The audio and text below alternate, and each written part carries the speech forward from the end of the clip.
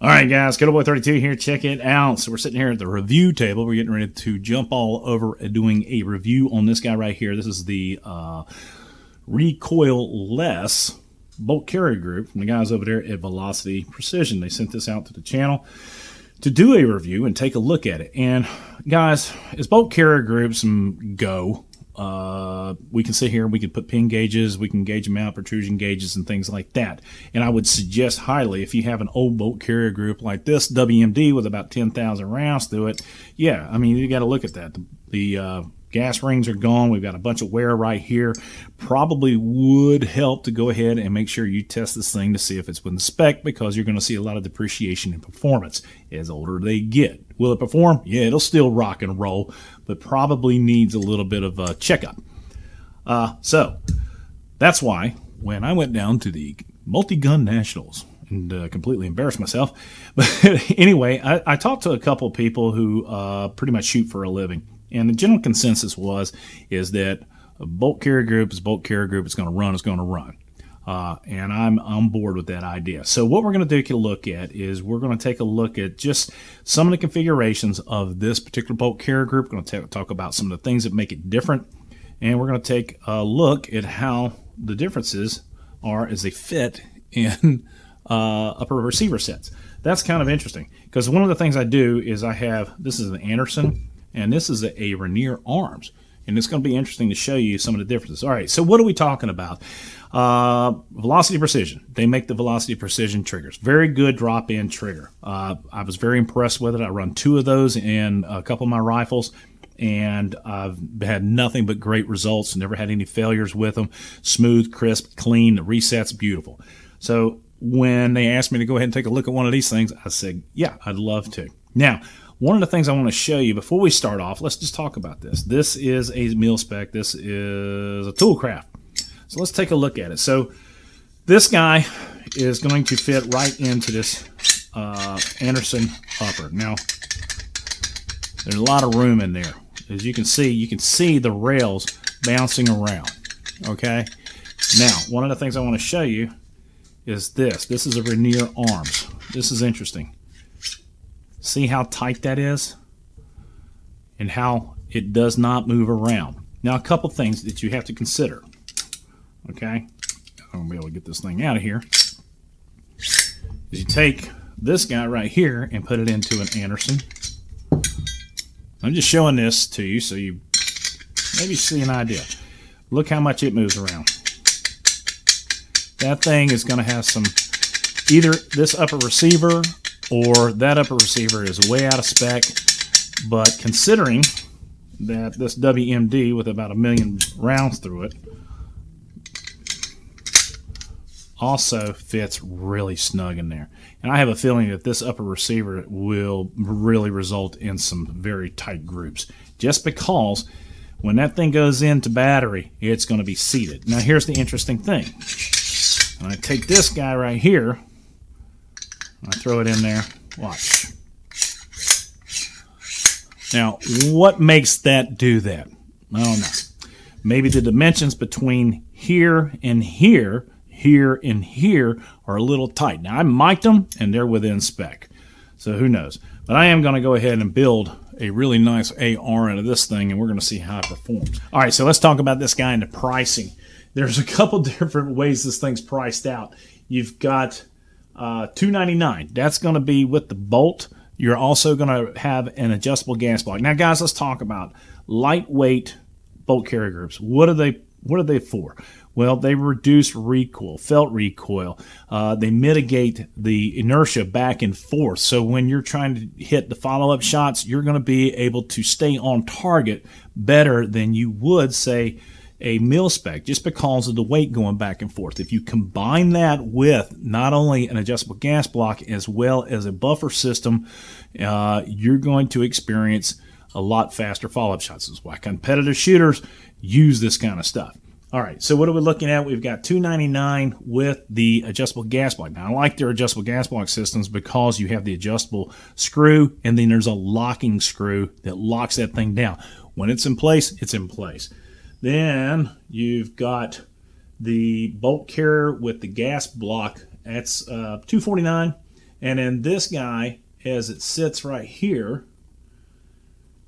bolt carrier with the bolt is $249. That's pretty expensive for a bolt carrier group. Now, what sets this guy apart? Well, you've got this ladder truss system right here. Now, interestingly enough, one of the things that I was wondering is that with the truss system, because you don't have the serrations here for the forward assist, are you still going to be able to use the forward assist? Now, to be perfectly honest with you, not a lot of people don't necessarily continue using it, but yeah, look at that.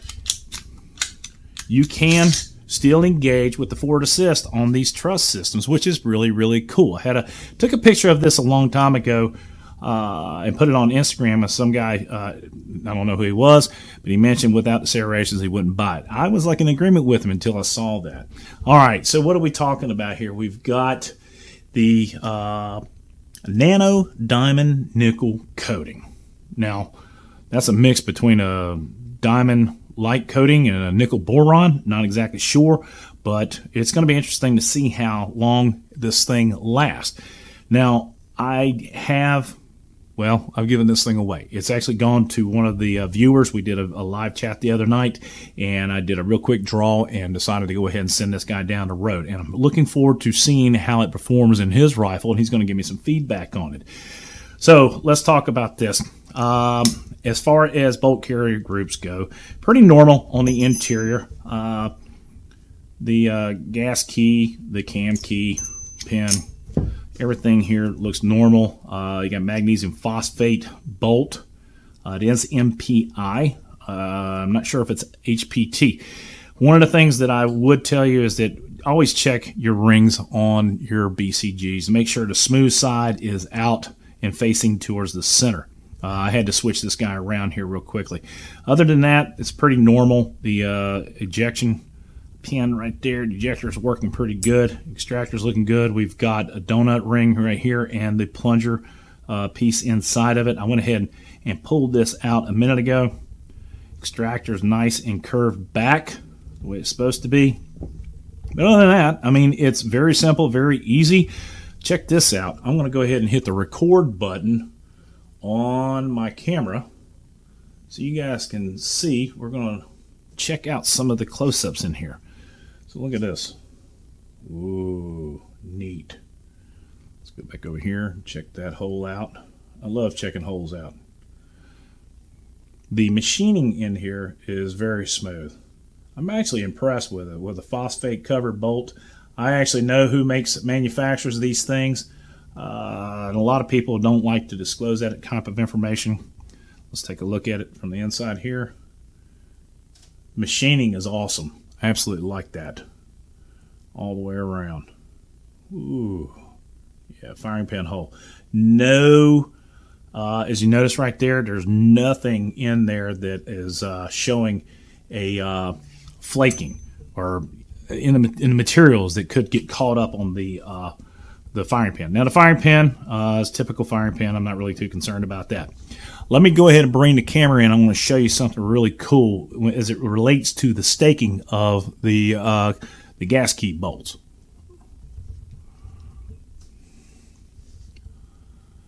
All right, so take a look at this, guys, right here. If you'll notice, there are 2 points, one here and one here. The typical mil-spec staking is on either side. One here, if you can see them on that guy right there. But this is in here and here. Now let's take a look at that. I'm going to bring the camera up so you can see exactly what it looks like. Look at that. That's pretty neat. You notice making contact. It looks like the metals have been kind of mingled right there. Pretty neat. Let's take a look at it on the other side. There. That's cool as it gets. Will that staking hold? Yeah, I'm going to say it will. Let's check out the gas key internals. Yeah, neat.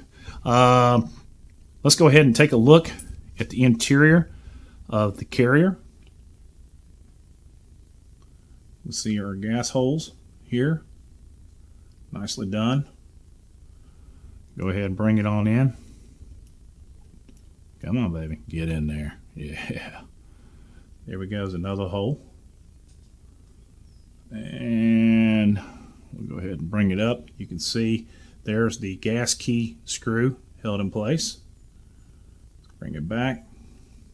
There's the other gas key. You can actually see the gasket arrow shell, or whatever the hell that stuff's called. I'm not really too worried about it. And there's our holes for the firing pin, retaining pin. Very neat. And then that's my eyeball. That's it. What would I say about this? I always say go ahead and give it a try. If you're into lightweight bolt carrier groups, in my personal opinion, I think the price is a little high, but for that, you're getting the nano diamond coating on there. Yeah, but I like how they did the gas key and staking, and I always applaud someone who's doing something different and trying to provide innovation in the field. And I'm looking forward to seeing how this thing runs in one of our good friends' rifles. You can see the interior right there. Hold on, let's see if we get that going. Nicely done. So with that being said, guys, please let me know what your thoughts are down below. I know she's expensive, but it's a good-looking BCG. And for those of you guys that want to include and get involved in a high-end BCG, let me know. ScooterBoy32. We always end them like this. If you like the video, please give it a thumbs up. Subscribe if you haven't already done so. Support the red, white, and blue. God bless America. God bless those men, women in uniform 24/7 for our freedom. This freedom is not free. Look at that shine. I love the way they cut these things out. It's very nice. The Recoil-Less bolt carrier group from Velocity Precision. Oh, yeah. Y'all be good.